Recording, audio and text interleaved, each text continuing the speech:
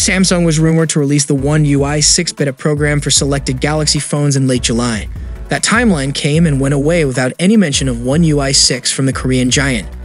Now, with Android 14's first stable release due any day now, Samsung's German arm accidentally jumped the gun and published the One UI 6 beta program announcement ahead of time.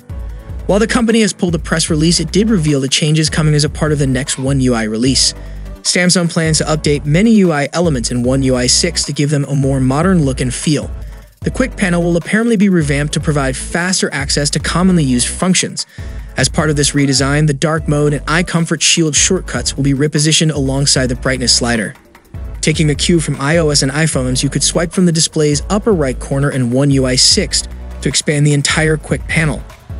Another feature Samsung highlighted in its now retracted announcement is the ability to set different wallpapers for various situations. So when your Galaxy phone goes into sleep mode, the wallpaper will automatically change to something that better reflects your mood. A new camera widget could automatically move specific photos to your desired storage location.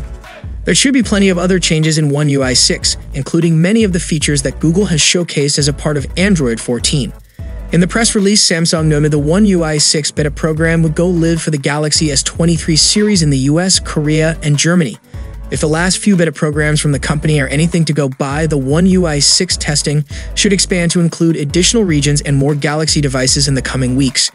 You should be able to join the One UI 6 beta using the Samsung Members app on your phone. Slots will likely be limited, so get in as soon as possible once the program goes live.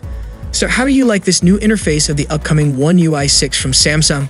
Share your thoughts below and follow me for more Galaxy updates. See you in the next one. Peace out.